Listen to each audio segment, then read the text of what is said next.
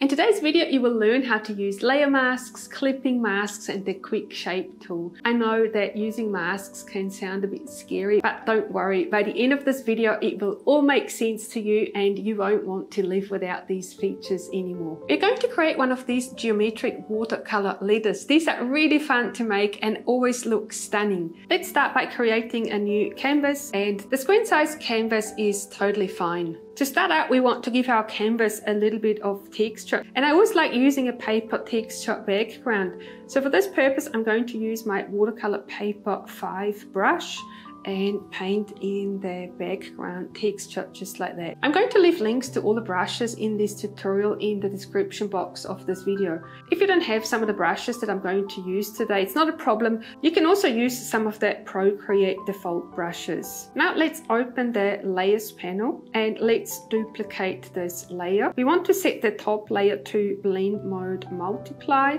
and then the bottom layer to blend mode color burn. Now we're going to group both of these layers, and we're also going to lock the layer so that we're not accidentally painting on it. Now we can add some new layers, but what we want to make sure is that this layer group always stays at the top and that we're creating all our artwork on the layers below. Now we're going to select the bottom layer and we are going to add some text. Open up the wrench tool, go to add and then tap on add text. And we're going to write the number 2 here. Then double tap on the number and tap on the font name to select a different font name. I'm going to select the font Bookman Heavy, but if you don't have this particular font, I'm also going to leave a link in the description box of this video with an alternate Google font that you can use for this as well. We're going to make this character as large as it goes, and then we are going to select it and we can make it even a little bit bigger. You just want to have a nice amount of spacing around your character. You can turn on the snapping tool here as well, and then you can align your letter directly in the center of the canvas. Next up, we are going to create our geometric shapes, and in order to do that, we are going to select a new layer and we are going to turn on the clipping mask. What this does is it clips every pixel to the layer below so that you can't go outside the boundaries of this letter. We're going to change that color to white, and now we're going to choose a different brush. The brush that I like using for this is in the Procreate calligraphy set, and it's the monoline brush, so we're going to select this. The brush size that I'm going to use is set to 60%. And so now we're going to create some lines in our letter. This is where the Quickshape tool comes in. So you can start by drawing a line and then without lifting the Apple Pencil, wait for that line to form. And you can see here now that you have editing capabilities of your line. So you want to create a line and it has these 2 handles. So now we can arrange these exactly how we want here on the screen. Once you're finished editing, you can tap anywhere on the screen. And so now we're going to create some zigzag lines all around this number. And every time we create a line, we're going to invoke the Quickshape tool, tap on it, and so we can edit the line and place it precisely where we want it to be. Once you've placed the line, you won't be able to move it anymore. So you want to be a little bit careful where you place the line. But as long as you're in edit mode, you can still move the line around any way you want. And then next up, we want to fill our shape with watercolor. And again, we're going to create a new layer and we are going to add a clipping mask so that we don't go outside the boundaries of our letter.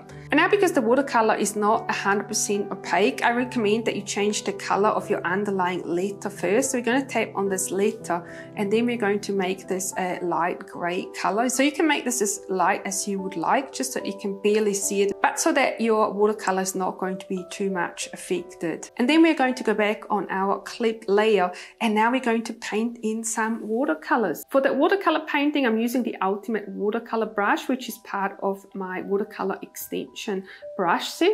And now I'm just going to paint in my favorite colors. Of course, you can choose any color that you would like. You can't really make any mistakes here. So now we're just going to start painting, and you can see that we are painting over the lines here, but this is not a problem. We can fix this really easily a little bit later. And of course, it's totally up to you what types of colors you would like to use here. Absolutely feel free to use your favorite color scheme. As a next step, we're going to move our colored layer below the white lines like this. And so now we can see how it has adjusted this. Now we're going to use the smudging tool and we're going to smudge out these colors a little bit to make them blend into each other a little bit nicer.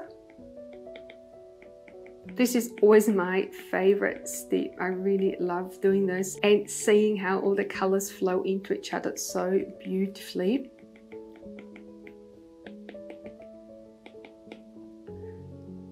And then of course, if you feel that you need to change the colors a little bit, definitely feel free to change back to your painting brush and then maybe paint in some more colors where you feel it's needed.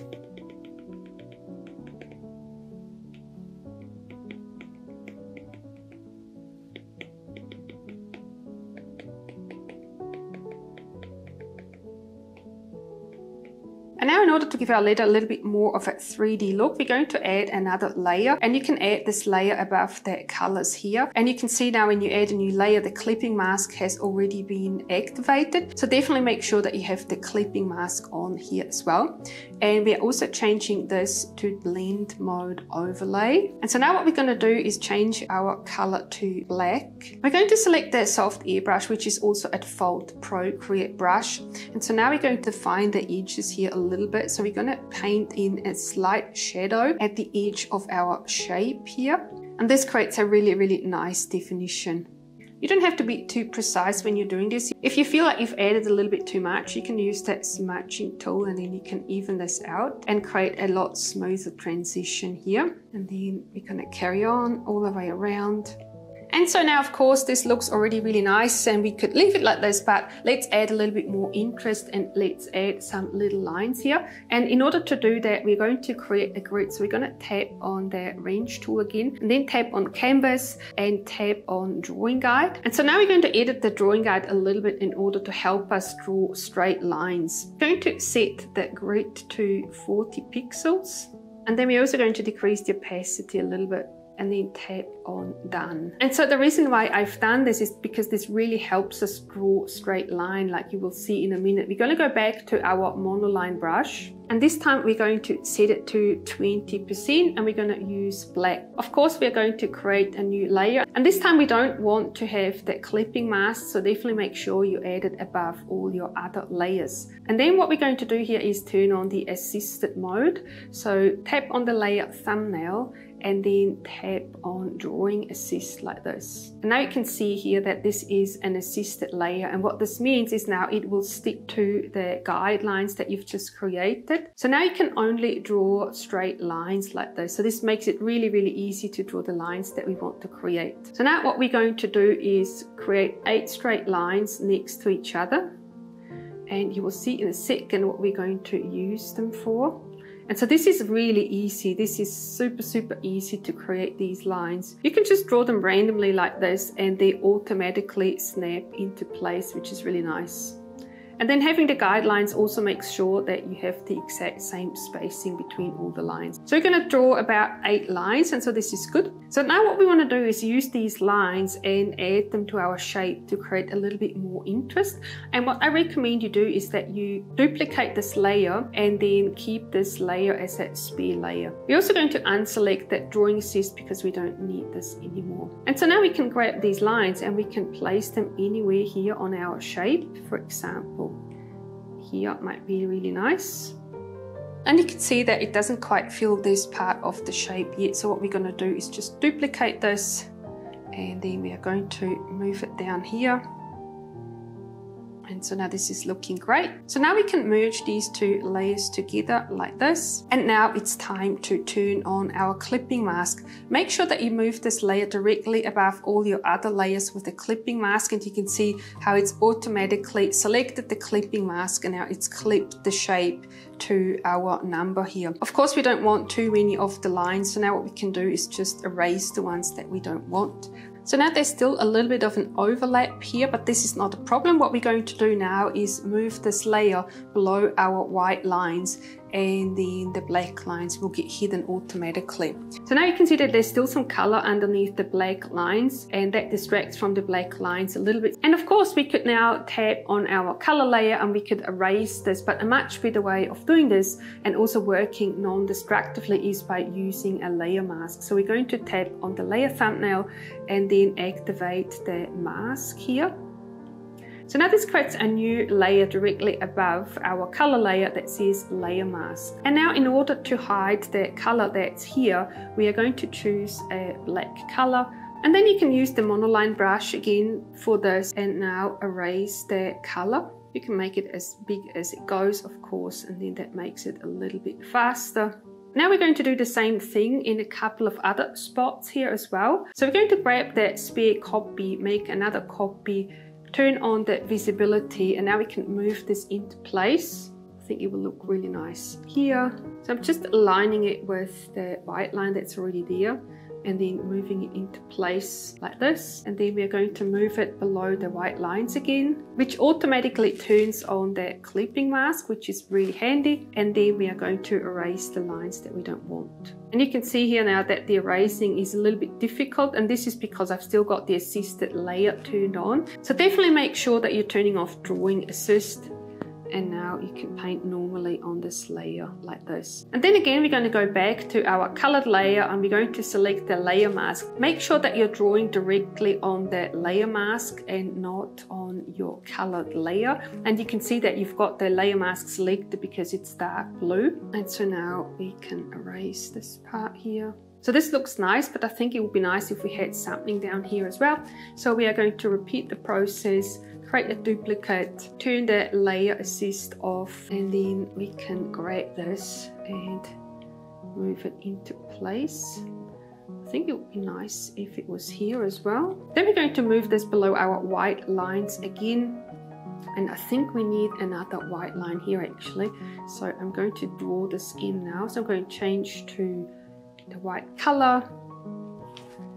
Set my brush size to 60%, and then I think I'm going to draw the line here. Edit, and then I can align it here with my black line, just like this. And now we can remove the black lines that we don't need again. And then we're going to go back to our layer mask, and then we are going to mask out the colors here. So now this is looking really good. At this stage, you might also want to change the background color of your letter to the white color because it sort of shines through a little bit gray, which is not so nice. So you can tap on the letter and then you can change it to white here. And now it looks really good. And while we still have the grid lines here, we might also want to take advantage of this and add some lettering here at the bottom. Definitely make sure that you do this on a new layer. I'm going to select black to start with, and for the lettering I'm going to use one of my lettering brushes. I'm going to use the IPL watercolor dry edge lettering brush for this. And so now for the lettering style, of course it's up to you. Maybe we could use an uppercase style like this and draw in this watercolor lettering. The lettering is a little bit irregular because the brush is quite random in how it places the color on the canvas. So now what we can do is duplicate this a few times to get the consistency that you like, and I think this looks quite nice. So we're going to merge the two layers down. And then if you wanted to, you could also color in this lettering. And you can do this in one or two ways. The first option is to turn on alpha lock so that you can paint directly on this layer. But now that we've learned how to use clipping masks, I think that's a much better option. So you can add a new layer and then you can turn on the clipping mask, and now we can paint on this layer. Similarly to what we've done with the number 2 here, so we can use the same colors. I think they would look quite nice, and we can also use the same brush. And now we can fill in our letters like that. And again, if you don't think this is saturated enough, definitely feel free to duplicate this layer. So then the letters become a little bit more saturated, and we can merge down the layers, and then again use the smudging tool to even out the colors a little bit. So now you can see you've still got the nice watercolor texture, but then you also have that really nice color blend here as well. And now we can turn off our drawing guide. And there you have it. This is a geometric letter where you've learned how to use the clipping mask, the layer mask, and also the Quickshape tool. I really hope you found this video useful. Make sure you leave a comment to let me know how you found this tutorial, and also if you would like me to make other tutorials.